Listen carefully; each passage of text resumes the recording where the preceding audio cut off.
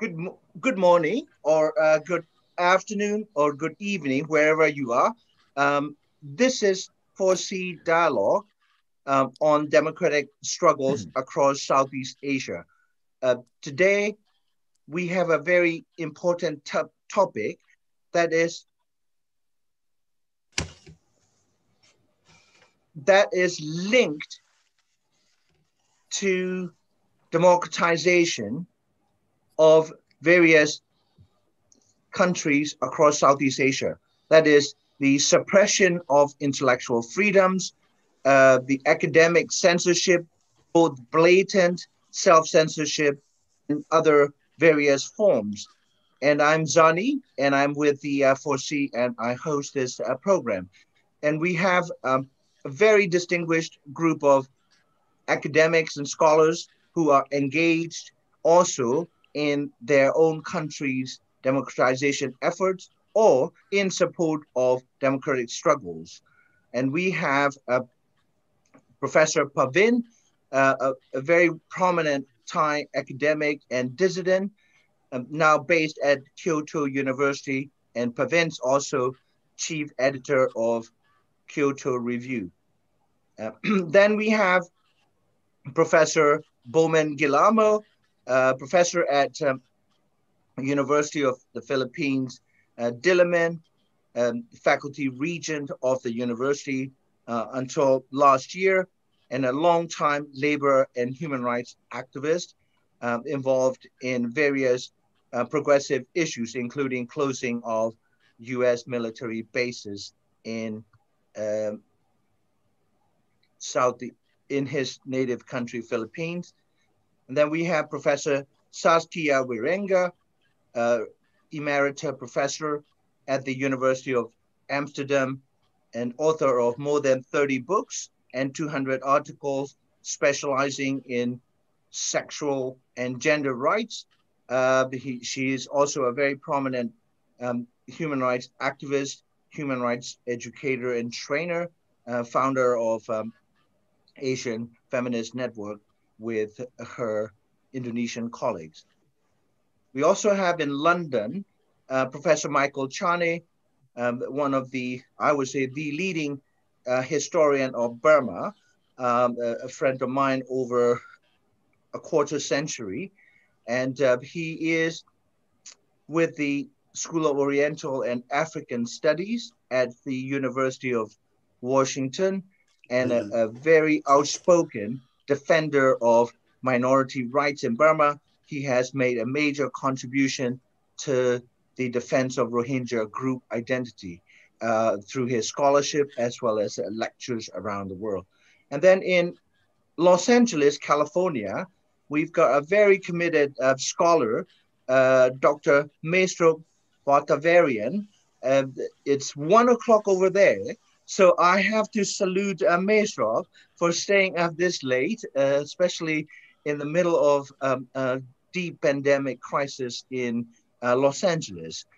He is a visiting fellow at Cornell University Southeast Asia program, and he was educated at the UCLA, I believe historian, and finished his PhD at the University of Cambridge. And he's working on a monograph on the Philippines, specializing in military affairs. Correct me if I'm wrong. So I think this subject, academic censorship and intellectual unfreedoms, this is not a new topic, as you know.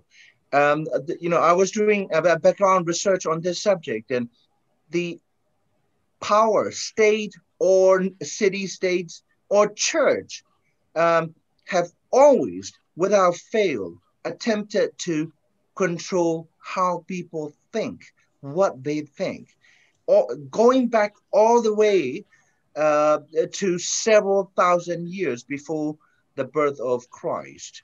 The one of the most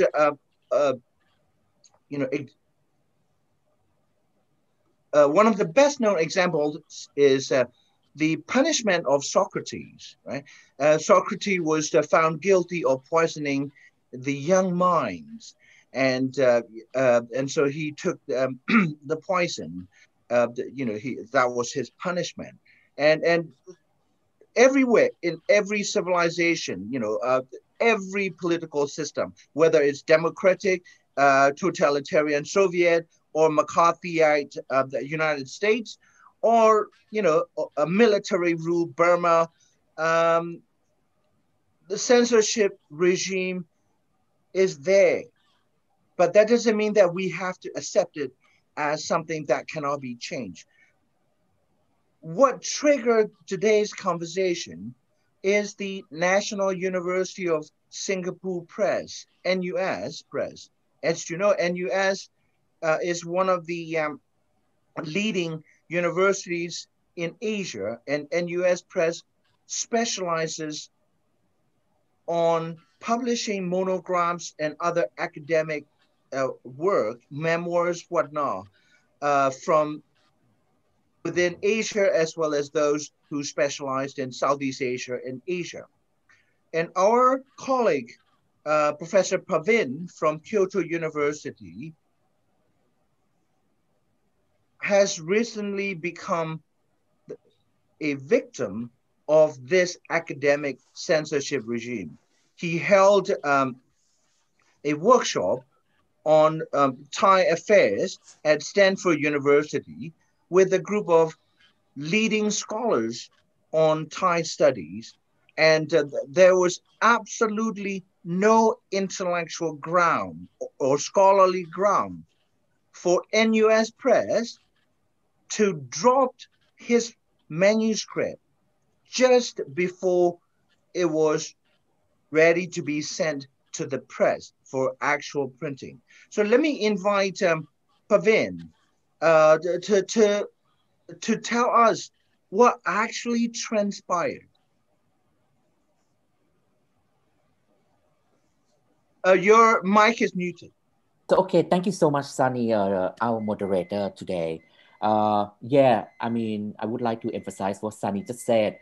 Basically, this sort of academic exercise we are doing here mainly inspired or motivated by the recent event involving me and the NUS Press. Okay, let me start by saying, and I try to go as, my time limit, about 10 minutes. Yeah, we had this workshop at Stanford in 2017. So the reason we mentioned this workshop basically to give legitimacy to this academic gathering, right? At the beginning. So after the conference at Stanford, I asked all the contributors to revise their chapter, and eventually around August 2018, we proposed this manuscript to NUS Press, to the chief editor. His name is Peter Shopper. I mean, we work with Peter rather well. He appeared to be a nice guy, an easy guy to work with at the beginning. He said that the manuscript was very interesting. So because of that, he would like to consider it, pending of course, the peer review process. I said, yes, please go ahead with the peer review.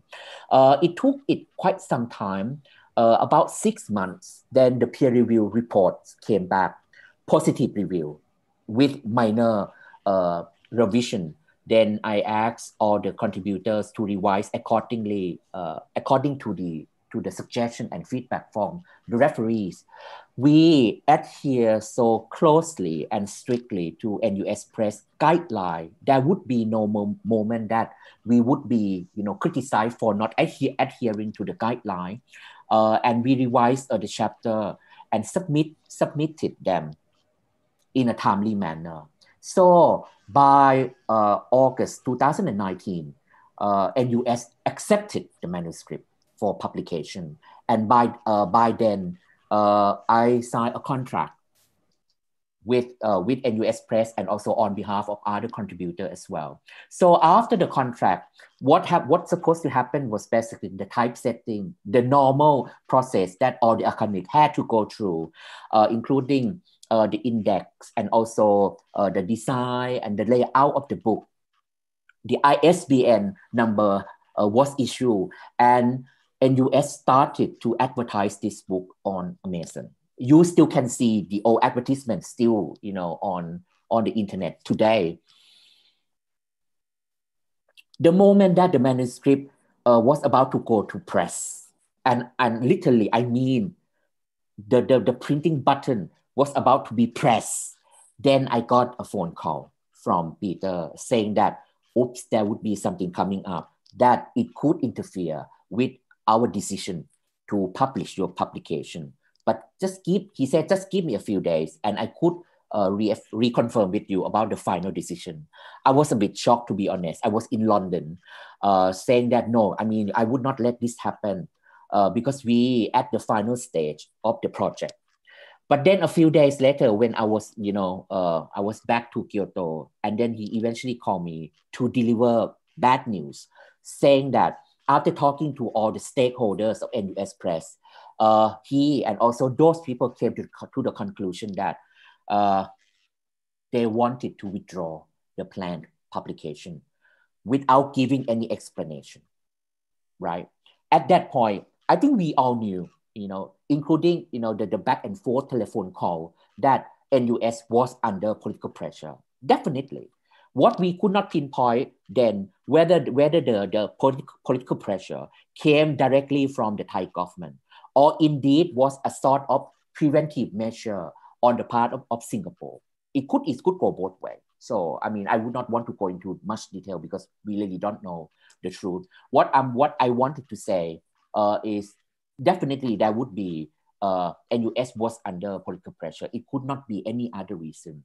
And in my personal, messages to Peter, he also indicated such political pressure. I remember, and I still have it, as evidence that I begged him to argue for my case with the stakeholders that, in 2006, a very famous book by Paul Hanley, The King Never Smiles, was also under a similar situation.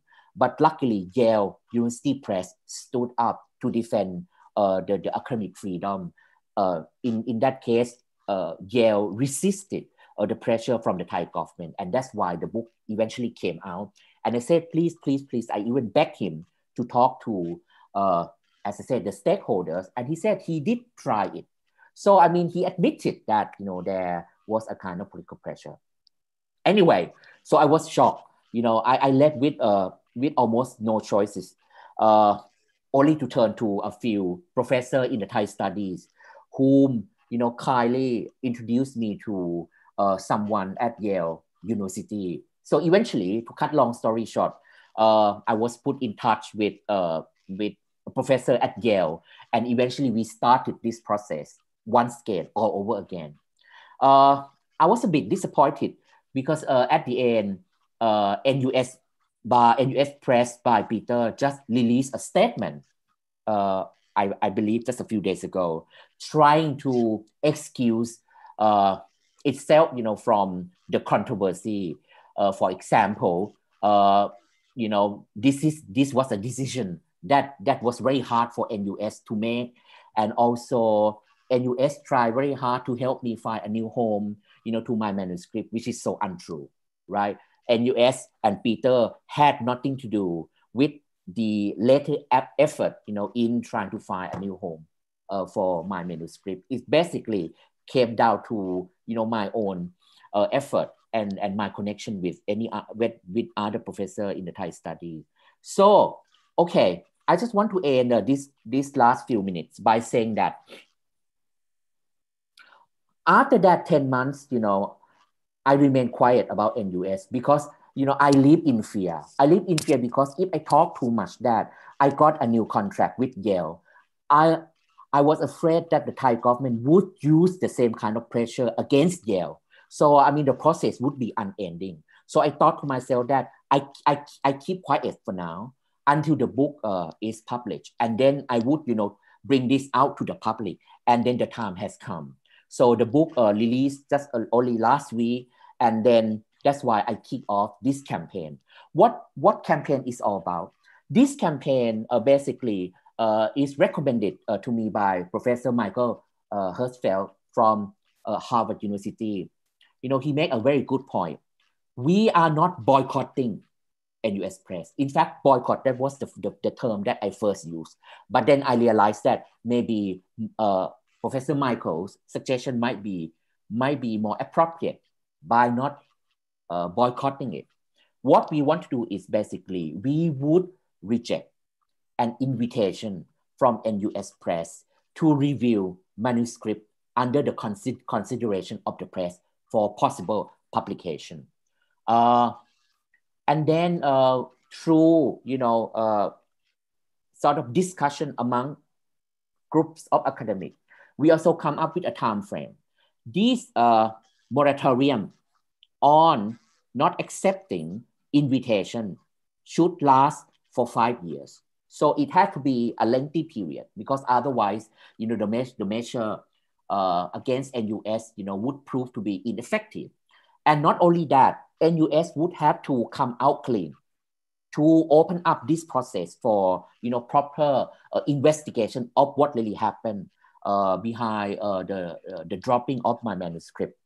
Until then,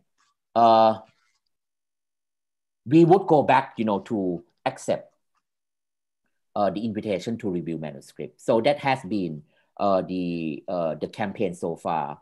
I am right now gathering names of academics, so that I can put in the letter, and this open letter would be submitted to NUS and also NUS press. We also want to mention in the letter as well that, for university like NUS, which has tried so hard in the past decade in order to climb up this international university ranking, for you not to have a transparent process for book publication, it would definitely gonna hurt your damage and also your ambition, to make it for university ranking.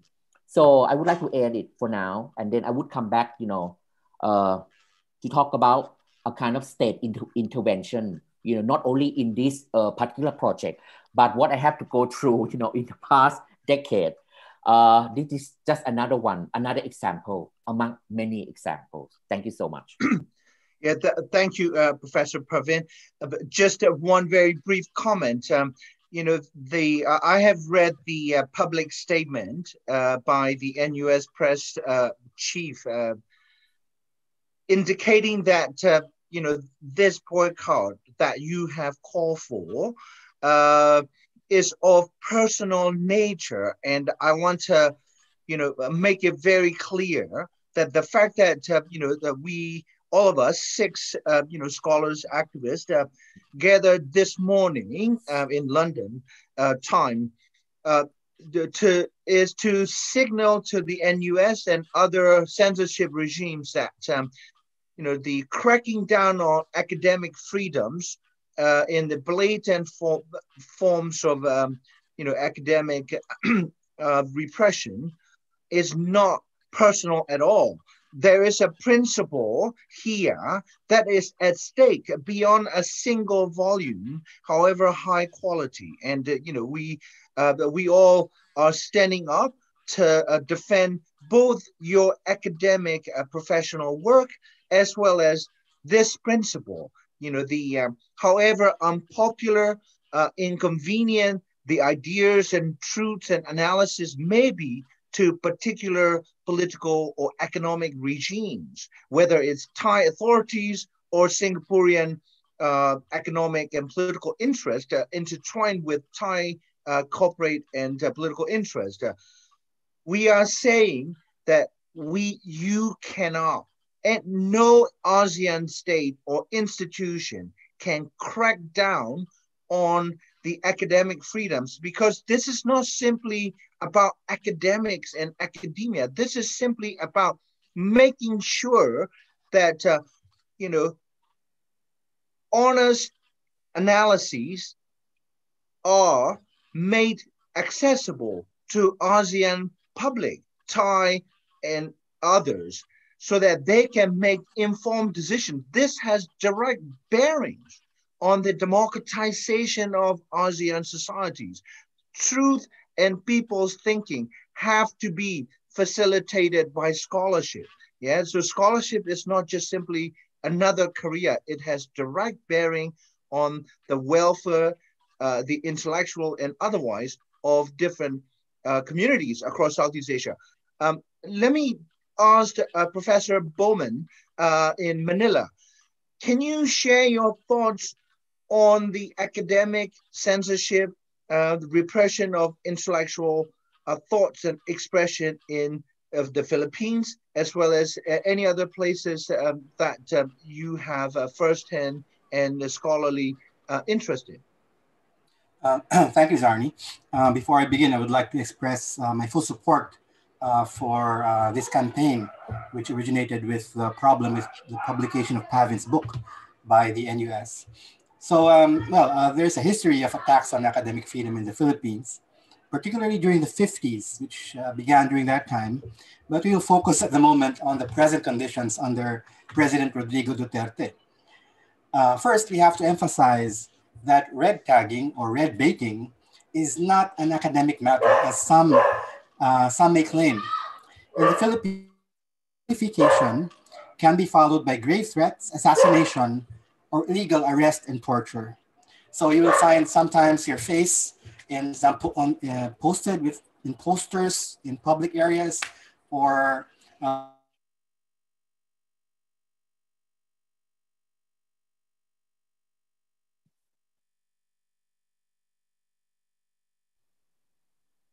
Bomen, are you still there?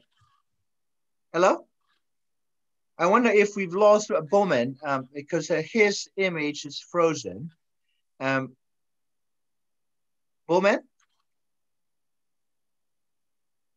Hello? Bomen?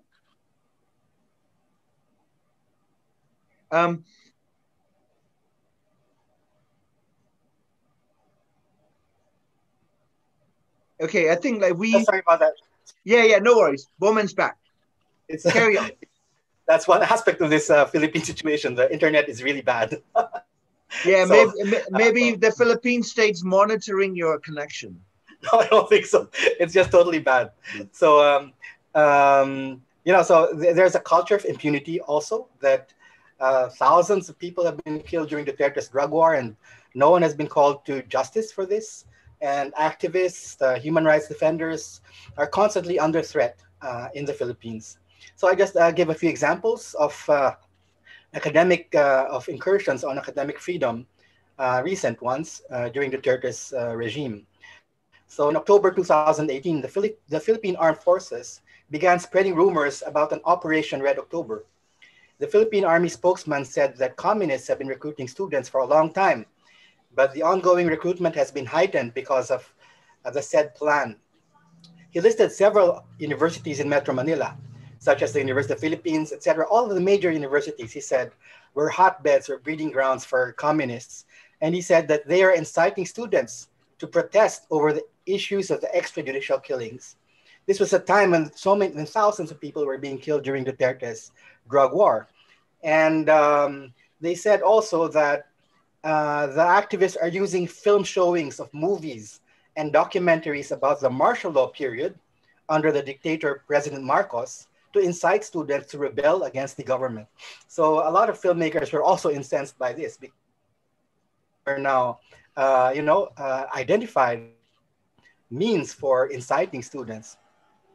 And another important development was in October 2019. There was a Senate resolution filed by Duterte ally in the Senate, and that was to investigate the let's say subversive activities in universities and schools. So they came out with a committee report number 10. I just want to show certain parts of this so that you can see how invasive this is. Number one, this was committee report number 10, submitted jointly by the Committee on Public Order and Dangerous Drugs, National Defense, and Security, Peace, Unification, and Reconciliation. So they said that while the committee values and recognizes the right to expression and academic freedom, the exercise of these rights should observe lawful limitations and should not at any time sacrifice the rights and interests of the youth who may end up as armed combatants in the communist groups. In coordination with the Armed Forces of the Philippines and the Philippine National Police, school administration, with a continuing program where a lecture series on how to detect insurgency elements in schools will be included in the authorized activities of schools and universities. There should be a regular review of academic curriculum and modules, monitoring and evaluation of school activities. They said undermining the right to academic freedom and recognizing the autonomous or deregulated status of education institutions, the Department of Education and the Commission on Higher Education must exercise its regulatory and supervisory powers in reviewing schools' curricula, syllabi, and or daily lesson logs to ensure that principles and values of patriotism, etc., are being taught.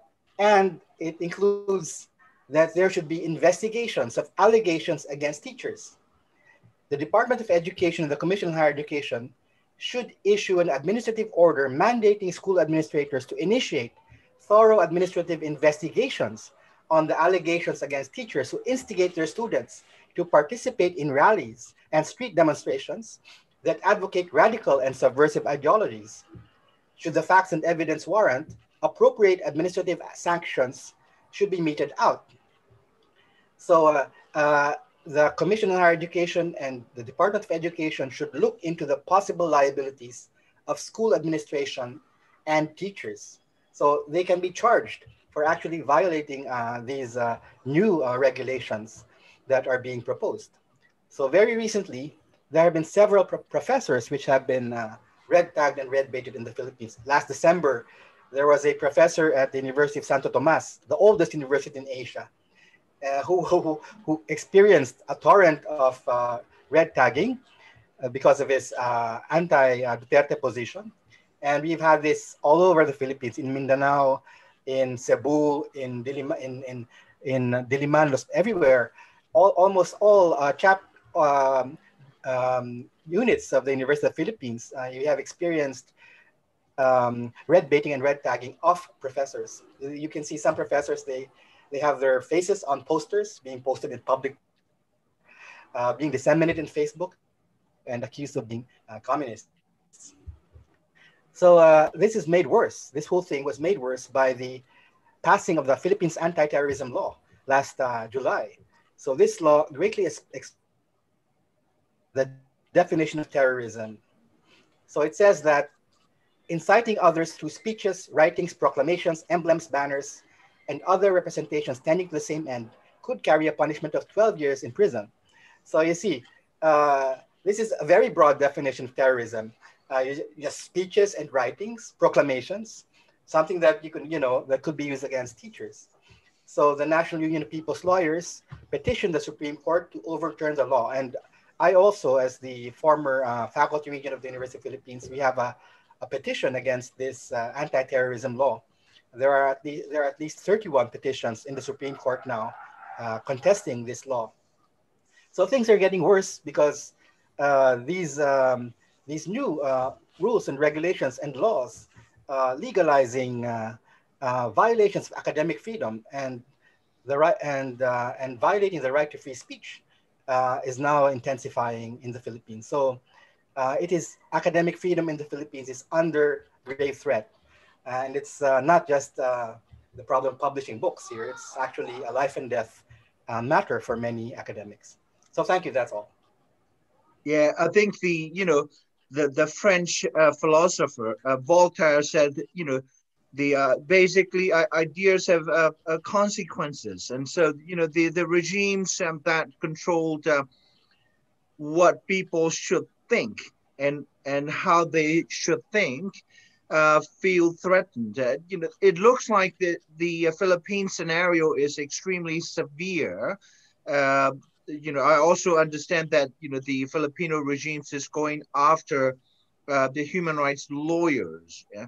And this whole framing of academics and scholars who attempt to write about the different rebellious movements, the explanations and scholarships that try to get to the root of popular rebellions and revolts has been framed as part of terrorism or sympathetic to terrorism. You know, it's happening in Turkey as well. And so if we want to leave our own the region of special interest, Southeast Asia, I was in, I was visiting the JNU campus in New Delhi, Jawaharlal Nehru University.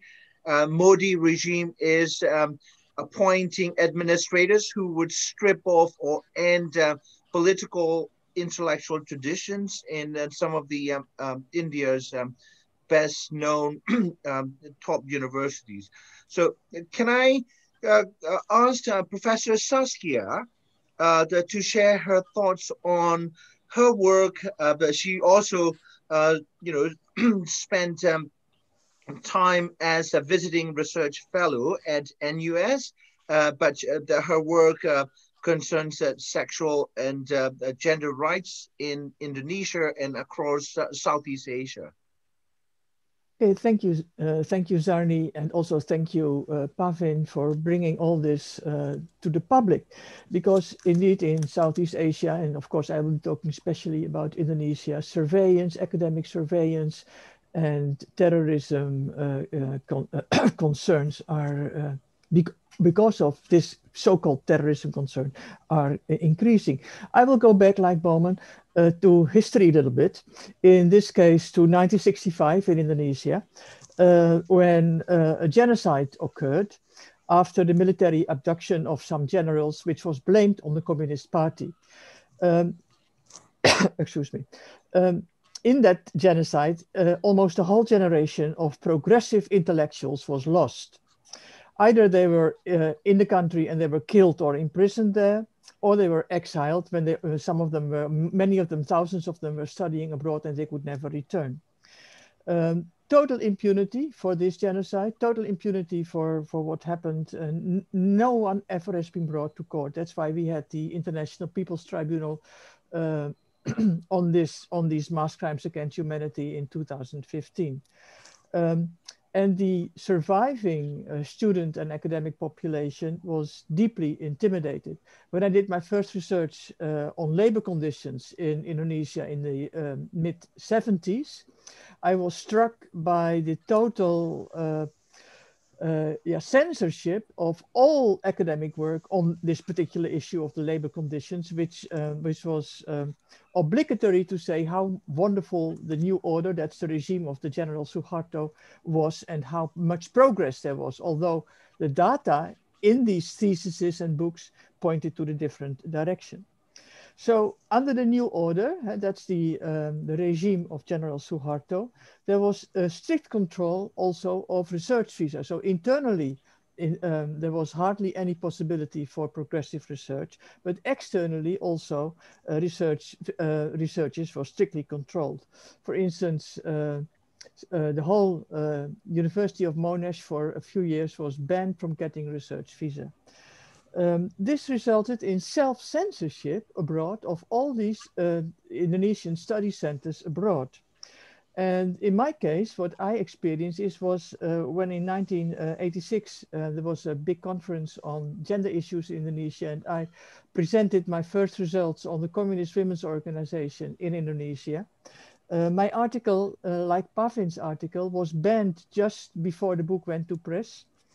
And I myself received death threats and was blacklisted from the country for 13 years. But what was most sad in this whole process was that the attitude of the Dutch university, in this case KTLV and Leiden University, which was not supporting me in any way and was even banning me, calling me a rebel, an activist, and not an academic, not a proper academic, because if I would have been a proper academic, I would have done something different or something like that. So the self-censorship and also the expulsion and the repulsion of academics working on 1965 in Indonesia actually persisted until 1998, when Indonesia itself was going through a democratic opening. But by that time, within Indonesia, a whole generation, 32 years, right, lasted this dictatorship of General Suharto, a whole generation of brainwashed academics had by that time come to the fore and had come into leadership positions, and they had become the university administrators. So they, in their turn, then suppressed the progressive students who were trying to move out from under the censorship. So students and academics were still intimidated. And in 2004, there was an important case of a whole revised curriculum for history, including 1965, was burned. And there were many book bans still in this democratic opening. And at this moment, still, the career prospects for progressive intellectuals in the country is limited. So although there is a democratic opening in Indonesia, the academic space for progressive intellectuals is very small, it's very limited. And at this moment, also surveillance and particularly the censorship laws are really impediments to progressive research. Although, of course, there are still some very brave intellectuals who dare to do their own research. But at this moment, foreign researchers again are constrained as in a similar ways, but of course more sophisticated than under the new order. The first indication was a few years ago when all of a sudden the site of Lubang Buaya, which is the most important memorial site for the genocide, was closed to foreign researchers. They could only access this site because it has been a topic of much criticism by particularly foreign researchers, but of course also internal researchers, if they had a particular letter from the military authorities. The latest in this area of repression and surveillance is that research permits have to be granted before any researcher can come into the country. These research permits are very difficult to get, and they have to run past the security services, and also that any visa, and particularly, of course, visitor's visa and research visa, now goes through an electronic process in which 80 government institutions are involved, including all the security services. This makes it almost impossible for progressive researchers or for anybody who has any kind of record of dissent or interest in the impunity with which the state still regards this 1965 issue. And of course, the impunity is not only in relation to the 65 issue, but it also to many other human rights issues like the 1998 killings of students, and particularly now the same impunity which the military has enjoyed for so many years is still evident, of course, in the impunity with which activists and journalists and whoever else is against what's happening in West Papua are being killed, imprisoned, and are being anyway banned from entering even in West Papua. So impunity in the country extends to all kinds of human rights violations in Indonesia, and all kinds of progressive voices are increasingly being surveyed and stifled in Indonesia. This is the situation right now. Thank you. Yeah. It looks like, you know, the struggle for intellectual freedoms and more specifically academic freedom continue on. You know, that you are referring to 1965, and as I understand it, across Southeast Asia, the historical memories of how past authoritarian or neo-totalitarian regimes treated their own citizens have not been properly recorded, and new generations of ASEAN citizens grow up not knowing, you know, what transpired across the border. And many of us learn about Nazi Germany, you know, more so than say like 1965 genocides against the Chinese, Indonesians, and the communists by Suharto regime, or Khmer Rouge. And so I think that is why the the fight for academic freedoms is so crucial. Can I ask Professor Michael Charney from SOAS to share his thoughts? He specializes in military histories as well as the 16th and 17th century Burmese pre-colonial history. And Oh, thank you, Zarni, and I'm glad to be here, and I give my full support to Pavin on this. Across long history and of universities, and I'm not just speaking about the modern universities that began in Italy, but also the early proto-universities at Nalanda and Gundishapur and elsewhere. For thousands of years then, universities were actually given to parochialism, the teaching of religion, the education of noble sons to do and think exactly as their fathers had done and their peers would do. The universities was a place where thinking, where their brains were mapped according to what we could call state think. And I'm here applying James Scott's concept of state space to patterns of thinking in a way that made thinking easy to conform to the state, to run the state, and to lead the state. The unspoken part of this process was learning how to control, suppress, and exploit the vast majority of the population. And so when we look at Southeast Asia, colonial authorities knew this when they introduced colonial universities in the decades up to and just after World War I. And these were to teach the colonial mother tongue, European ideas and values, and both in obedience and the figurative, both literal and figurative obedience to the state, and through the provision of certain kinds of knowledge and behavior. Select Southeast Asian youth of means and merit would walk in elite children and walk out colonial bureaucrats, military officers, and comprador elites.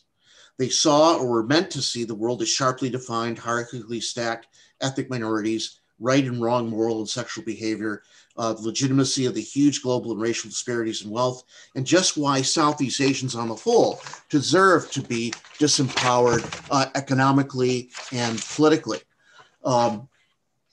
And why, and as you know, we're dealing with decolonizing now, why the indigenous mode of thought was inherently inferior to the Western mode of thought. And this is when that beautiful moment occurred, when Southeast Asians found in their education all the things the colonial state did not wish them to see, learned about revolutionary ideology, why the global disparity in wealth was a result of slavery and exploitation, and why their own modes of thought were not inferior.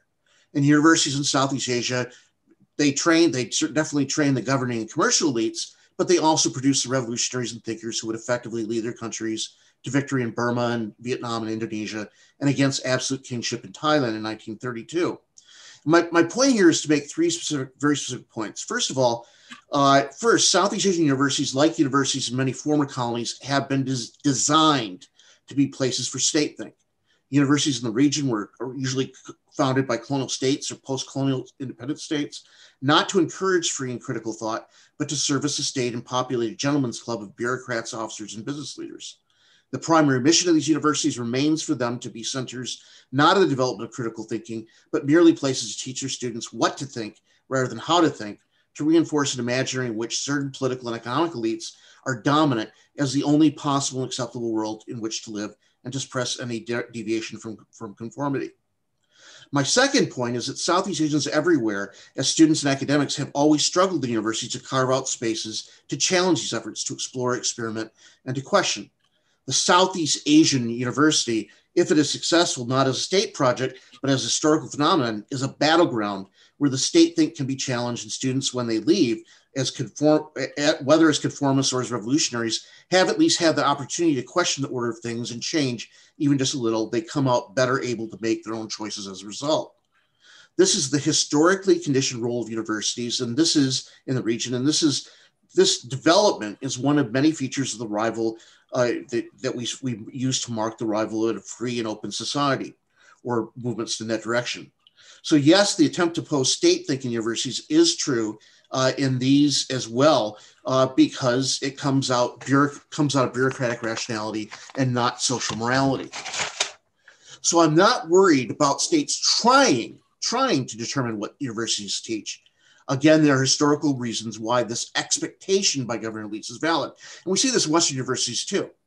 Now, my third point is that while governments and democratic aspiring societies have one version of statethink that can tolerate a fairly high level of contravention, authoritarian military governments have less tolerance, almost none.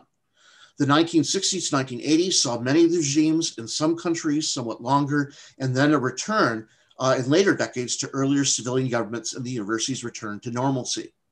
The retreat of democracy in the last half decade across the region, however, or the return to quasi-authoritarianism as we've seen in Myanmar since 2017, has created the trend I am most worried about today. What is working against the historical role of universities across Southeast Asia today is the increasingly effective closing up of what we might call the intellectual counterspaces of both students and academics by the invisible hands that we'll call for the moment stakeholders. This is the critical moment when universities go from saying this is what the state wishes to teach you, to this is what the state limits your understanding to be. And they canceled the contract for a book that showed a different way to view one of the societies in the region. Worryingly, I think this trend, especially with the apparent success of many authoritarian states in controlling COVID-19, is the trend that we're going to continue heading into. What students and academics in universities globally need to do, not just in the West, but in Latin America, Africa, and elsewhere, is to help students and academics in Southeast Asian universities defend their intellectual counterspaces in their own universities through pressure, such as the reviewing boycott that Pavin is, we're not calling it boycott now, such as the, the moratorium, and by providing, perhaps virtually, a lifeline that reaches over the military picket and the invisible shields of the authoritarian-minded stakeholders. And I'll stop it there. Thanks. I think now I would like to request Dr. Mesrob Vartavarian in Los Angeles to share his thoughts on self-censorship. And then I want to say a few things about my own country of Burma and what I went through as a university student under the military. Mesrob. Yes, thank you. Thank you all for inviting me, and I'm happy to take part, and I do indeed fully support Pavin's case, indeed. With regard to a more insidious form of checks, more subtle, less crude perhaps than canceling contracts or pulling books off of shelves, there is this phenomenon that I have seen, particularly with regard to Philippine scholars in certain very interesting contexts of self-censorship. In other words, the notion that the potential dangers of speaking or straying in a certain direction, usually a progressive, anti-authoritarian direction, can result in extremely unpleasant and confining social encounters. So just to give you some personal experiences that I had with Filipino scholars in the United States coming on speaking tours, and also investigative journalists, Raisa Robles, who wrote a book on martial law in the Philippines, published shortly before Duterte came to power, giving a talk at UCLA in the summer of 2017, was disrupted by Duterte trolls, not just on her social media accounts, but during the actual lecture itself. Several times after she left UCLA, she gave other lectures at Berkeley and across the US, being heckled, interrupted, asked rude and irrelevant questions of this nature. This is something that has prompted not Raisa Robles, but certain other Filipino intellectuals have been cowed or restricted their range of criticism as, I think, a result of these sorts of heckling incidents. What's interesting to me is that because of the pandemic now, we cannot be interrupted in this space. We can publicize this dialogue, this conversation, without fear of it being heckled, interrupted, or twisted in some weird way. Naturally, we get very strange comments once these things are posted on YouTube in certain respects. But I always find it very interesting that because of this Zoom culture we've entered in academia, we cannot be heckled by definition because we only invite people who we are, are trustworthy of in that sense. What I also see in terms of the psychological aspects of self-censorship and misinformation and misdirection of thinking in certain countries, certainly in the Philippines, also in Thailand and Indonesia, is a Cold War lineage and legacy to this.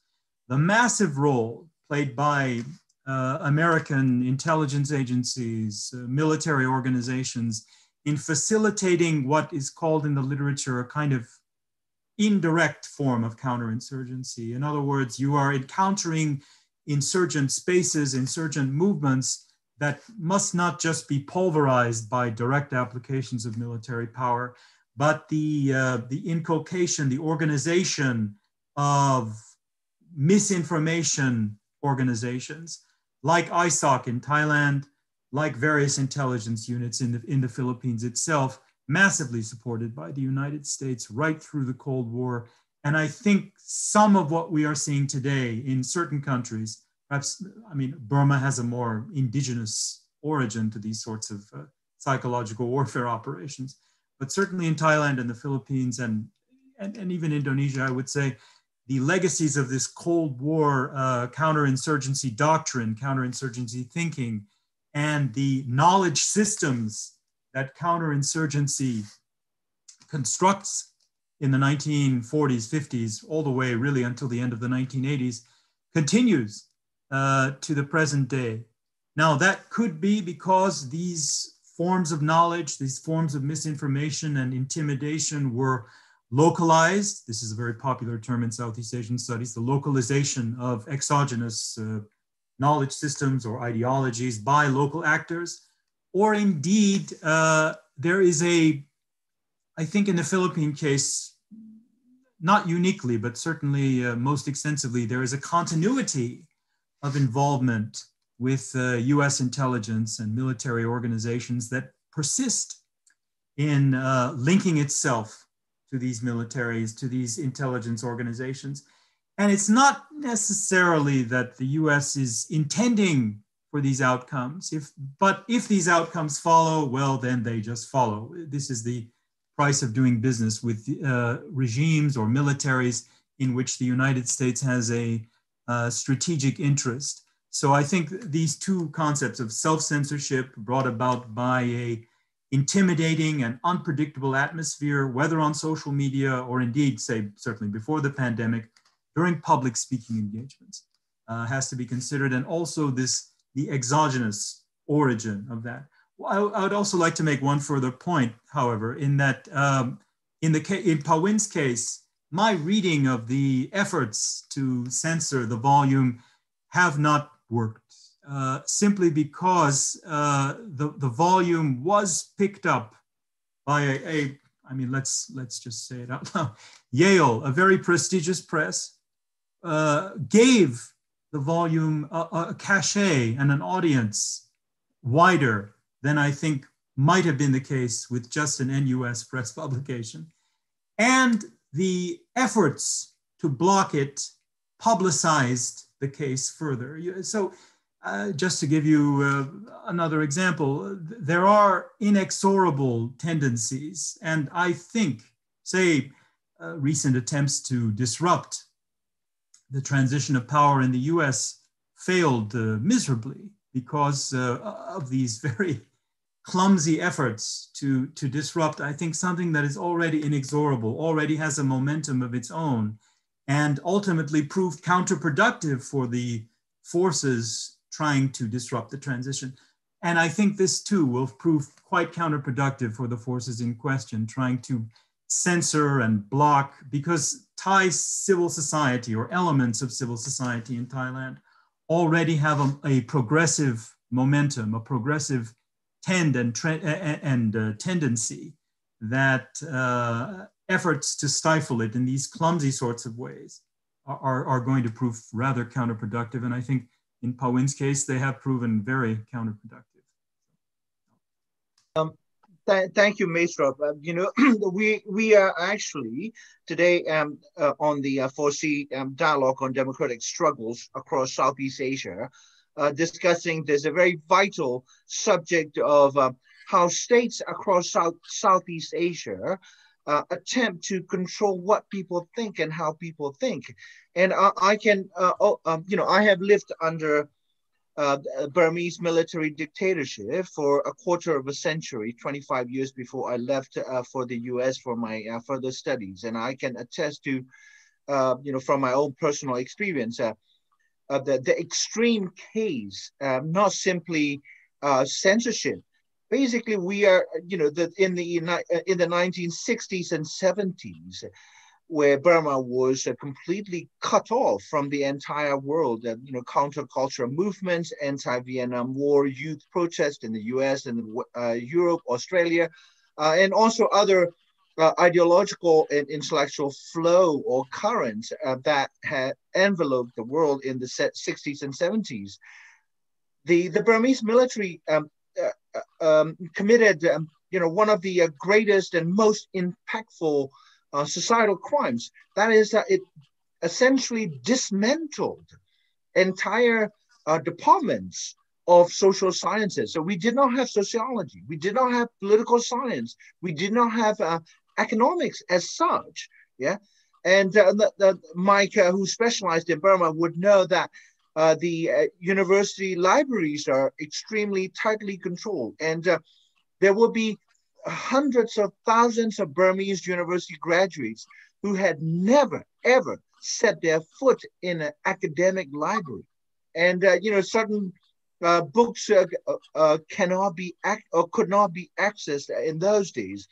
And one of the major, you know, devastating impacts of this kind of blatant, you know, censorship. I mean, we're talking about dismantling entire you know, social science departments that were to provide, you know, food for thought, modes of thinking for younger generation Burmese men and women, as well as, you know, minority, majority, ethnically and religiously. So we today have a situation where, you know, entire generations of Burmese, more or less, have been raised without the ability to think for themselves.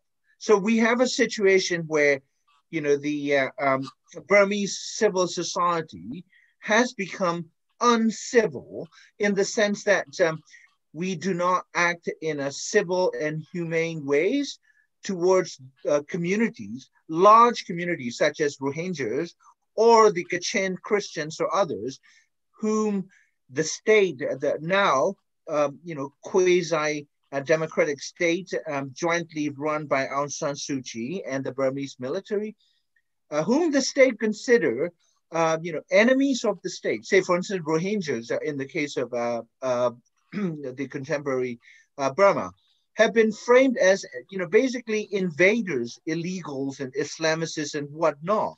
And so instead of looking at facts and developing their own conclusions, the majority of the Burmese public go with the state while calling themselves human rights activists and defenders. And so, you know, also, as some of you are aware, that in 2013, you know, actually this month, January, I resigned openly from the University of Brunei for the university's blatant attempt to gag me.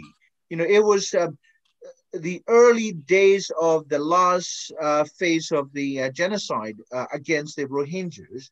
And I was actually one of the very few scholars, Burmese or otherwise, who started to you know, pick up on the signs of a full-fledged state-directed genocide against the Rohingya Muslims, and also the military's attempt to mobilize Islamophobia as a way of, you know, basically desensitizing the Burmese public from the human rights discourse that was enveloping the civil society.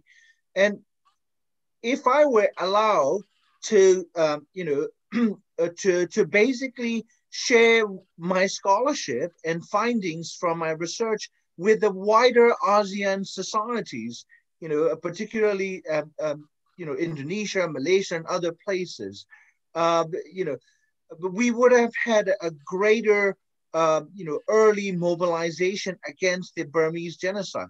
So today, we have across Southeast Asia, out of 10 or 11 countries, if we include Timor-Leste, we have large numbers of Southeast Asians who can be swayed by, state ideological manipulation.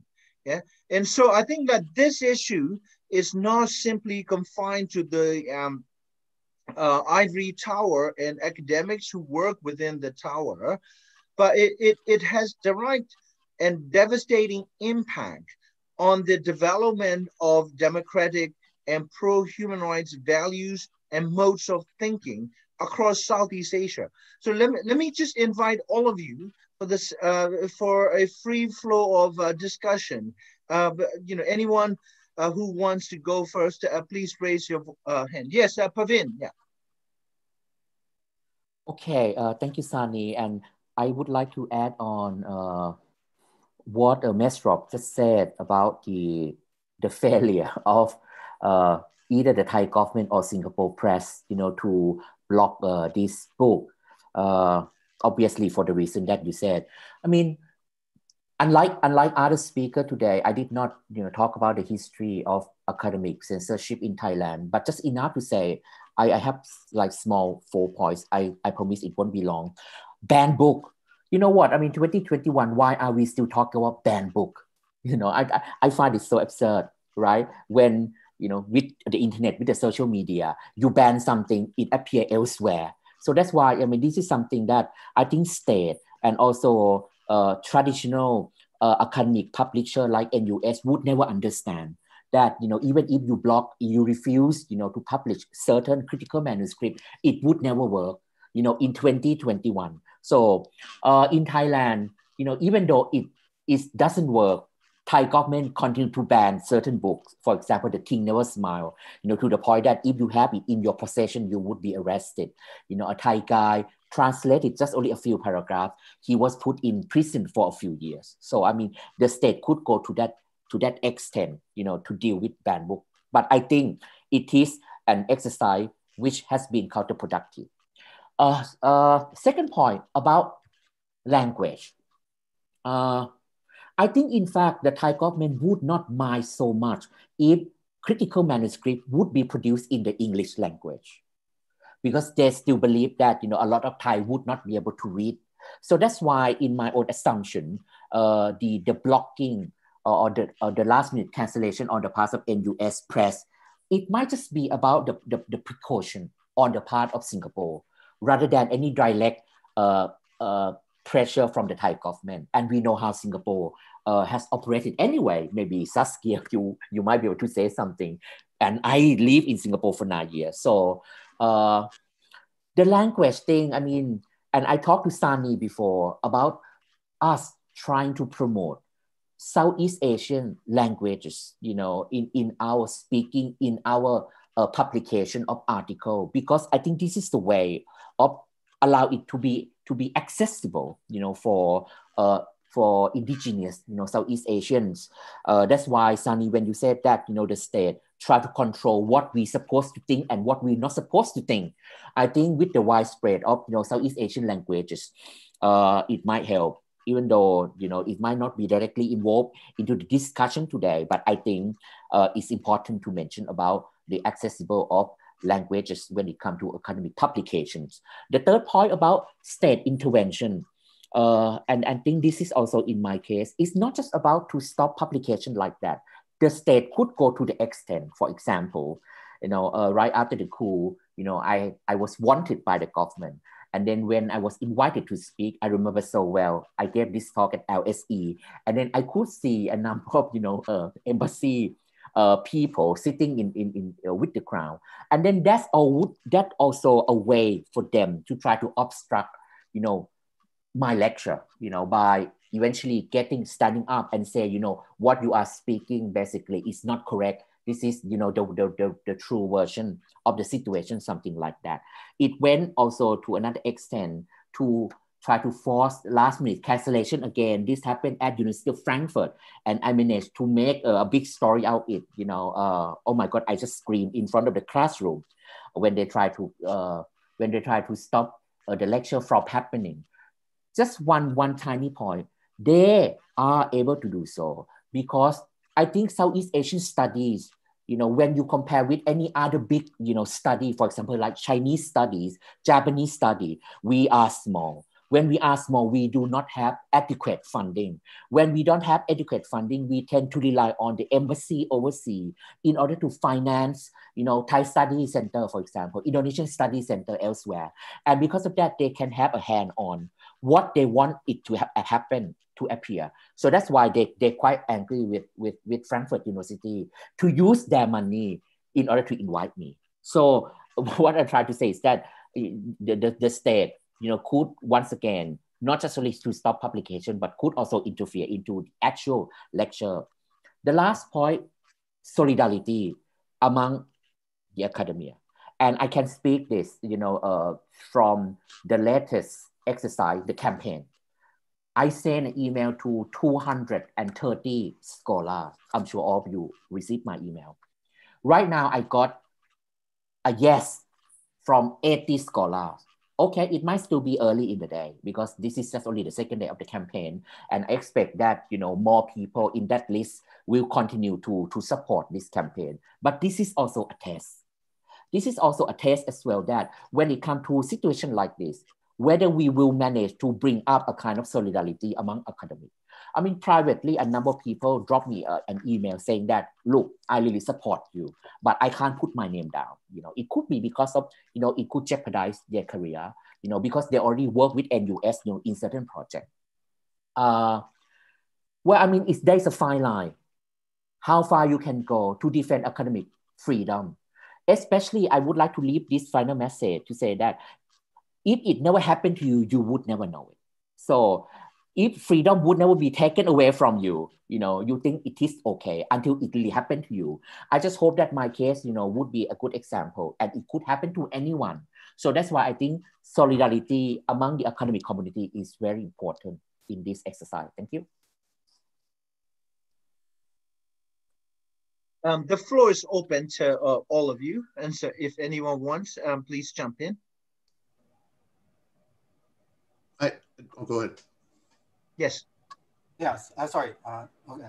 So, well, another form of sense to add to what Pavin said about, it's banning books is kind of obsolete because if a book is banned, it can actually be just uploaded. And that was the case when a book, I was in Indonesia, when one book, which was translated into Bahasa Indonesia about the 1965 massacres had just been released. And that book is going to be censored. It's not allowed any kind of distribution. So the publisher immediately, just after receiving this news of that book would be banned, immediately instructed his friends to upload it to the. So I think it doesn't make any sense anymore to just say that we're going to ban that book because it's almost impossible in these societies today. But I'd like to talk about or add another point about another kind of censorship. The commercial kind of censorship that sometimes, like the excuse that they use for Pavin, that the NUS is having trouble, unloading its books, so that we can't publish another volume on this topic. So another pretext for censorship, or another reason for it actually, is the highly commercialized nature of publication today, even of university presses. So some university presses will tell you that, we can't sell this book, so we can't publish it, no matter how high the quality of scholarship of that work is.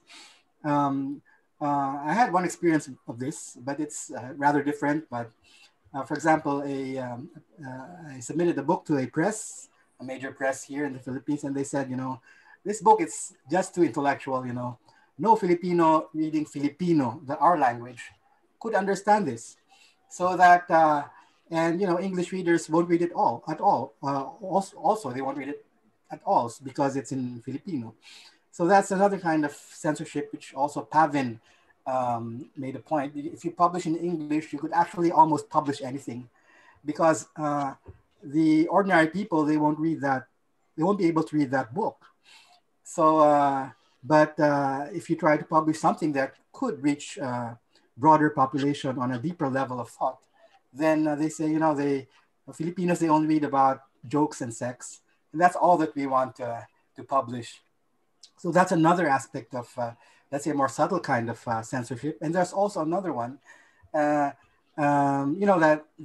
in universities, in our neoliberal universities, there's a lot of competition, a lot of efforts, to go up the academic ladder. So, academics will not risk the possibility of publishing in major presses or in specific journals, because they're talking about topics which may not be actually attractive, or may be too contentious for these channels of publication. The pressures of our neoliberal academe is actually affecting the way also that our academics are doing research and towards a certain sucker. So maybe these kinds of more subtle, but today. Yeah, Saskia, you want to intervene, or Mike? Are you next in line, or which one? No, I'm happy for Saskia to.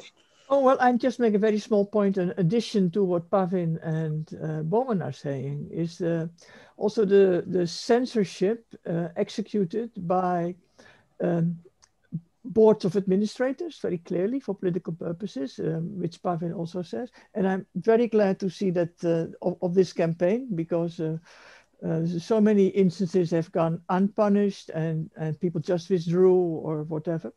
But there's also an issue that is, I think, vitally important, particularly for younger researchers, is that these same administrators also usually, or senior academics, also usually control boards of funding agencies, right? And they, in many cases, are able to effectively prevent critical young scholars, from accessing any funds that may endanger whatever the policy is of that particular funding agency. And I think that control is becoming more and more effective, also because at this moment, these boards which control the funding, are more and more involved in the actual content of what they are funding.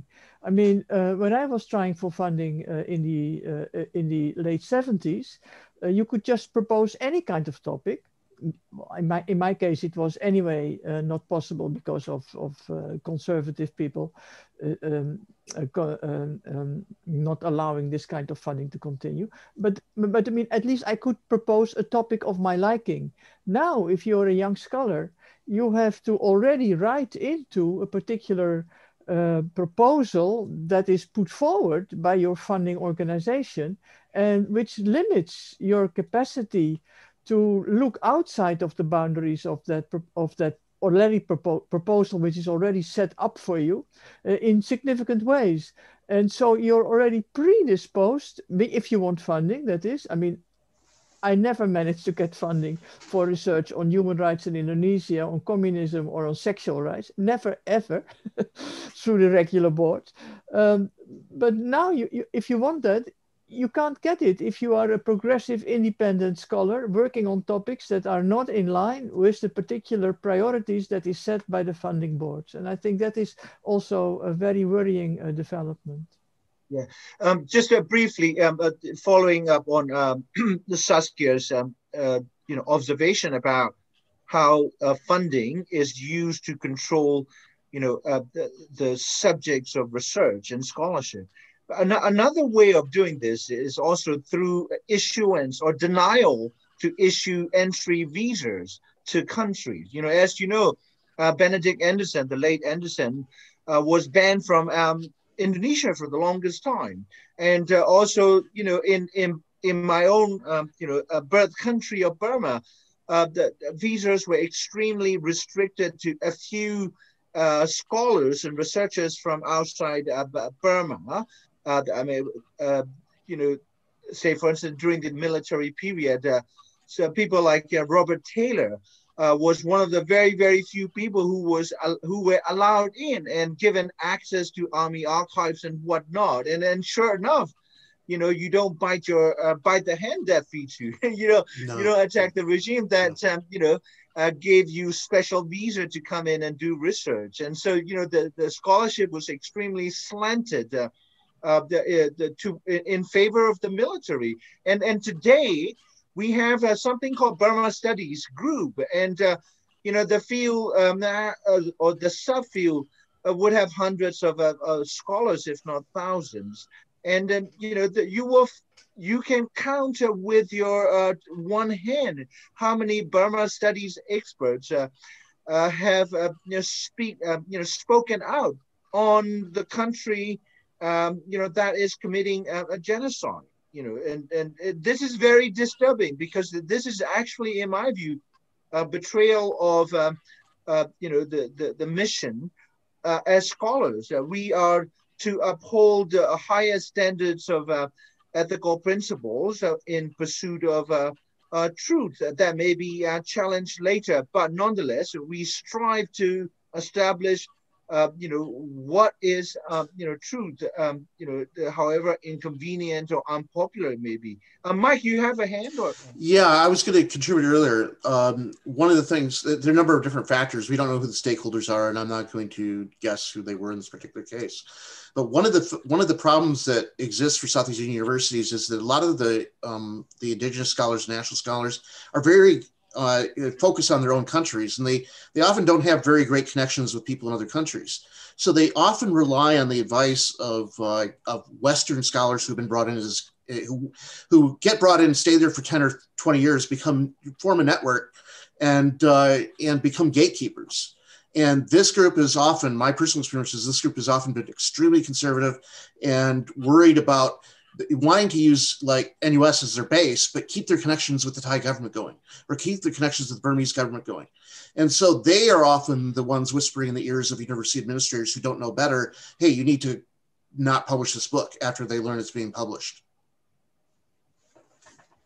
Yeah, Mesrob, please. Yes, just to kind of further extend this concept of, or play off this concept of language and the creation of, say, larger audiences, or the need to kind of transcend national boundaries when studying the social sciences or social sciences within these countries.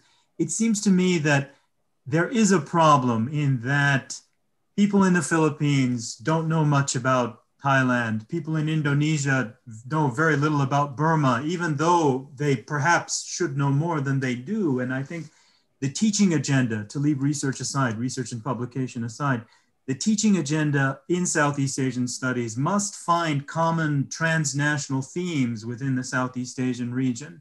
Something that I'm kind of toying with is the notion of, again, counterinsurgency against leftist groups, which is a very common, unfortunate phenomenon right through Southeast Asia, from Burma all the way to Timor-Leste.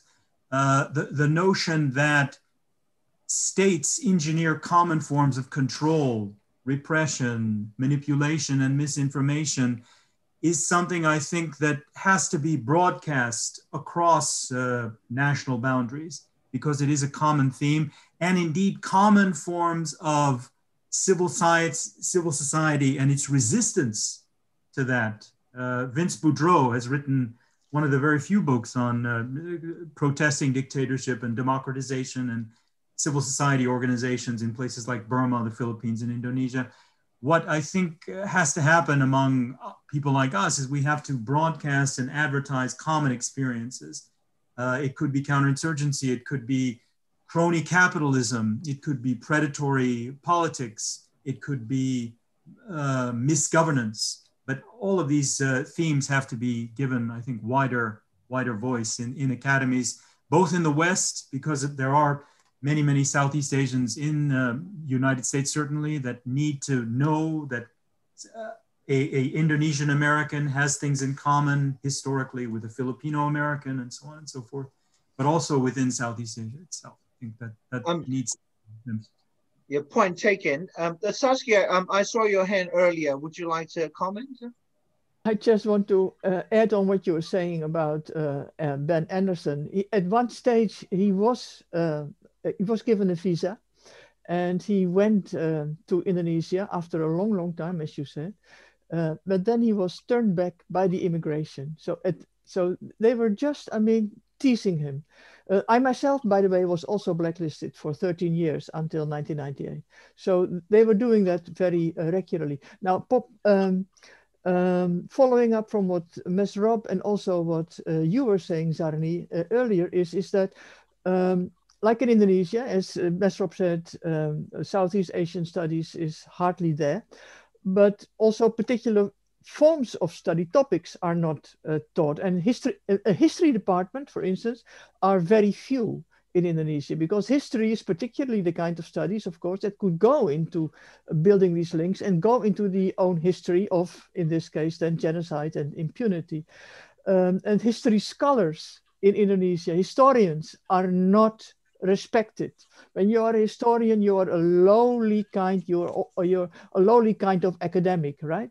And there are very few historians who are actually able to do the field of studies for which they are trained. Like, I mean, a good historian, actually a very progressive historian, was banned for a long time from teaching. And when he was finally able to teach again, he was told he could not teach history. So there is really a problem all across the board, from universities, from state, from the military still controlling university boards, all these kinds of things. We are up against an enormous multi-headed dragon, right? But I think we should do that, and we should prepare ourselves for these kinds of struggles. And this campaign that we are doing right now on Pavin's book, I think that will alert a lot of people to the things that are going on in Southeast Asia, and that will progress the cause of critical studies across the board in all of Southeast Asia. So thank you, Pavin, for bringing us to this topic. Yeah, just a brief comment. I think the institutions of power, influence, and economic interest, they're intertwined. Whatever the civilization or the political epoch we might be in. And so, in China, for instance, like going back to Confucius era, there were China was one of the earliest known civilizations that engaged in a burning of books, whatever format the books are, and the ancient Greek or the Soviet Russia, the military ruled dictator countries across the world. I think what for scholars need to understand is that what is scholarship for? And also the other one, historians or sociologists or social scientists, we need to decouple our work from the idea and loyalty and allegiances to nation states. And it's clear, like, even sticking with the example of ASEAN states, that have essentially stupefied, about 600 million humans. I mean, think about it. What a waste of collective brain power if our own citizens are not nurtured to think for themselves and to pursue basically human and societal flourishing.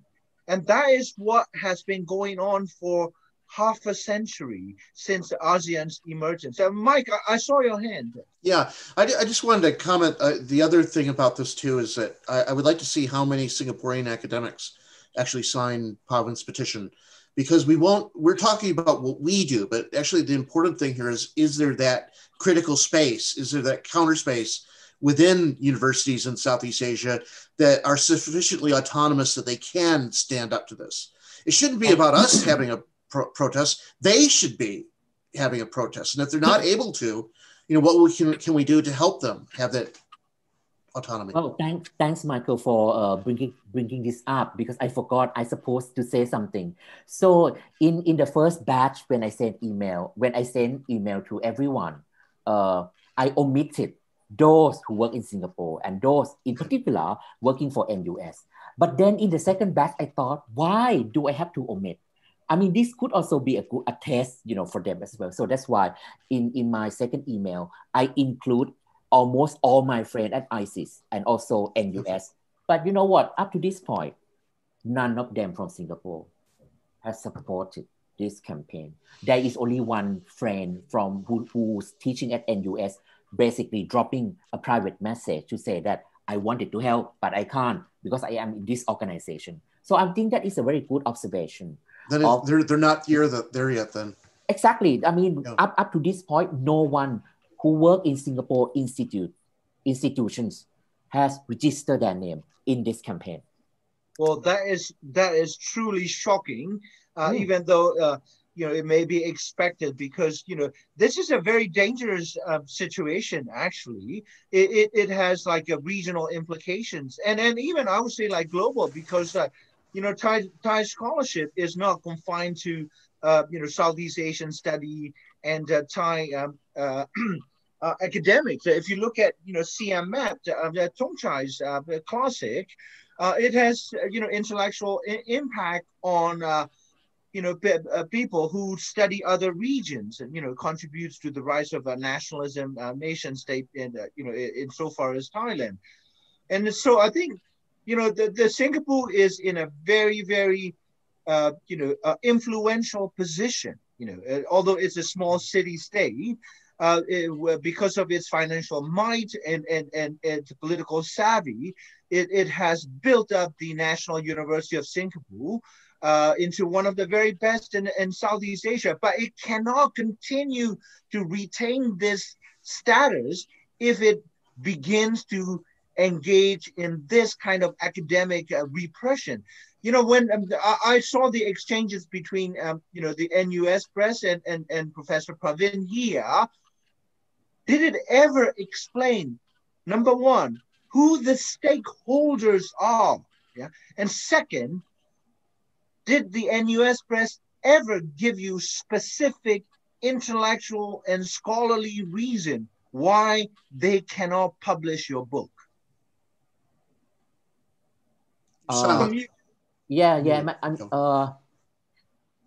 There's no explanation. What could be a kind of explanation when we went through the process, the review process? Definitely, as you yourself said, Sunny, this is not on the academic ground whatsoever. It has to be political pressure, and I doubt it that they would come out to reveal, who the stakeholders are. I don't think that would be possible. But I did send the revised letter, incorporating some input from Professor Penny Edwards at Berkeley, and also Philip Hirsch from Sydney, which also raised the issue of stakeholder. Who are the stakeholder? You have to inform us. Otherwise, whatever you said on your website at NUS Press about transparency, that would not be transparent. I guess. And the other one is the reason. I don't think we will ever get any reason. Thongchai raised this issue about the explanation. Even in the statement of NUS Press, there's nothing to show, to them, to inform us about what kind of explanation behind the decision. Yeah, that's why I think the National University of Singapore, which I would think will have a final say in what goes out of NUS Press, right? But Peter, the publisher, answers to the NUS president and the entire administration. But this is not the first time, or I would say isolated incident, because NUS was embroiled in its Yale NUS joint program, banning certain types of lectures that are legitimately scholarly and academic in the past. And I think that to contrast the contrast between the Yale University Press and NUS Press cannot be like sharper, because I understand from various reports the Thai authorities even, approached George W. Bush, Yes. Yale alumnus, to block the release of Paul Henley's "The King Never Smiled." NUS, Yale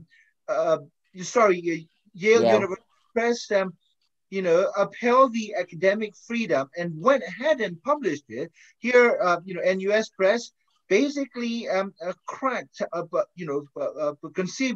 conceivably under pressure from Thai authorities. I mean, we have. So you are calling for, and we are supporting, moratorium on the academics and scholars from reviewing manuscripts from NUS Press for the next 5 years. Correct me if I'm wrong. Yeah. So we are not asking people to boycott NUS Press per se.